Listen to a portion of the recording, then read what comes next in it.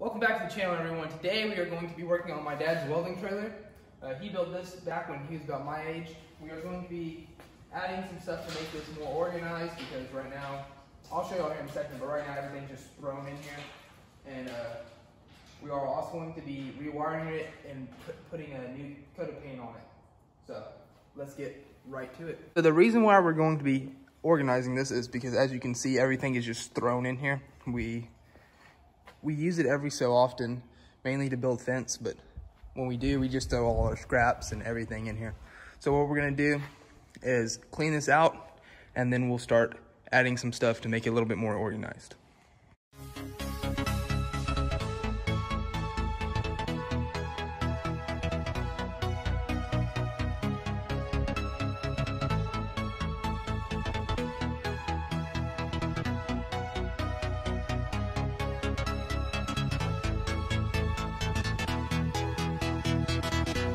So now that we have the welding trailer cleaned out, the next thing we are going to do is start putting some stuff in here to organize it.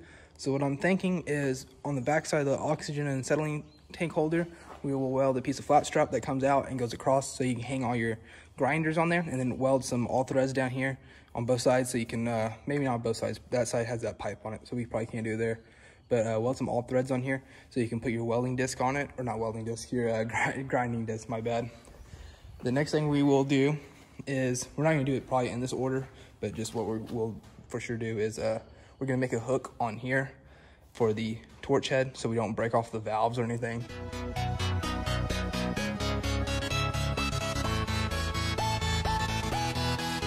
I just finished cutting and bending this piece of flat strap right here. This piece of flat strap is going to be welded to the back of the acetylene bottle holders. I'm also gonna be putting the all thread on this side. Whenever I weld all that on, I'll show y'all. I just have to take the bottles out, and we're not gonna do that tonight. The next thing to do is back here on the back of the welding leads, my dad wants me to weld another piece of flat strap back here so he can hang his other angle grinder back here whenever he's working. He usually uses that vise and this pipe holder. So whenever he gets done, he just hooks it on the side right here, and instead of it hooking on the side and being in the way or falling off, we'll hook it up here so it's out of the way. So let's get another piece of flat strap and go bend that one.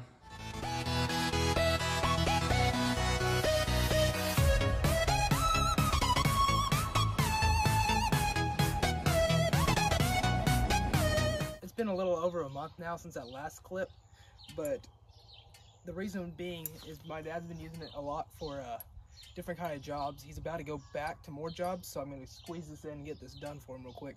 But I have the all thread cut here. I have two pieces, that's what we're gonna weld on for the grinding disc. And then I have this little U that I bent and this little L I bent, and that's gonna hold the torch. But the first thing we're gonna do is weld on the angle grinder bracket behind the bottle holder. So we welded there. And then I'm gonna weld the all threads right here and one right here. So let's get right to work.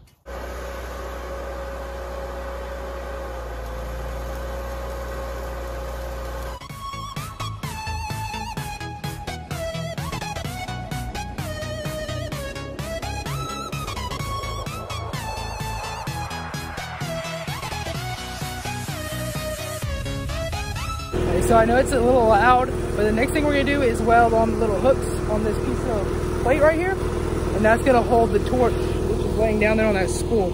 So I'm gonna start welding.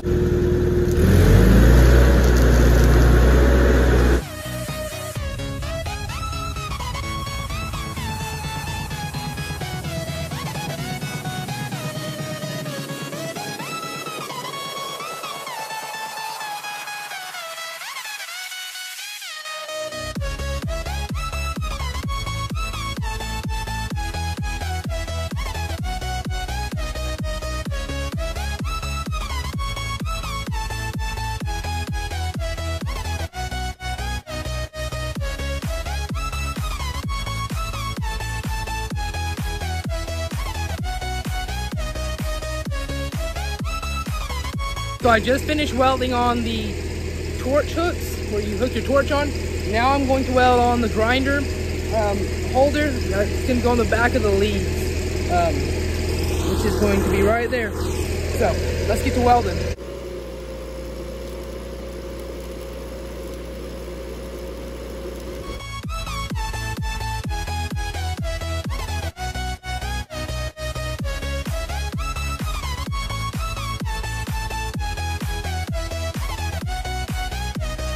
I just finished welding and put everything back together on the trailer. As you can tell, here is the setup I have for the torch head. You can just slip it off, slip it back on, just like so. This bottom one, I'm gonna probably cut. If you can see it, sticks out a little bit farther past the things. I might leave it just so you don't whack off the regulators. And then we have my dad's striker here. He always complains about not knowing where it is. So I just welded a chain link onto it, as you can see here. Clip it on, pretty easy. Over here, we have the all threads for the grinding wheels. You can either make it where, you know, you can slide them on, or the ones that have the threads right on the discs, and they will also thread onto this. This is where the grinders can be hung. Right here, you can also put a 9-inch grinder up here, or I don't know if they make bigger grinders, but we have a 9-inch. And then we also have the one that goes back here. So when you're working on the pipe or the vise, you can just easily hang it up there. You can also put your electrode, hang it on there, keep it out of the way. We also might put a piece of rubber on this piece of angle iron down here later on, so you can clamp your ground to it, so you know where it is all the time. And that's gonna be a wrap to this video. Thank you for watching. The trailer is going to be set like this for a while. I might not make any videos for a while also, because my dad's gonna be using it to build some barns and some fence. So, you know, it might be 2 or 3 months before I actually make another video on it.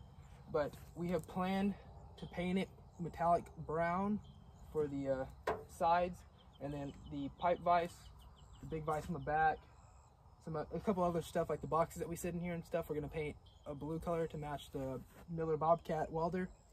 So we got some plans for it. Also, we're gonna get some new tail lights. The lights that we have are probably from the 80s. They need to be need to be new. No reverse lights or anything on it right now, so I'm probably gonna buy the big circle lights that have the reverse ring on it, and then the stop and turn signal also built into it. So thank y'all for watching. Please like and subscribe, and I'll catch y'all in the next video.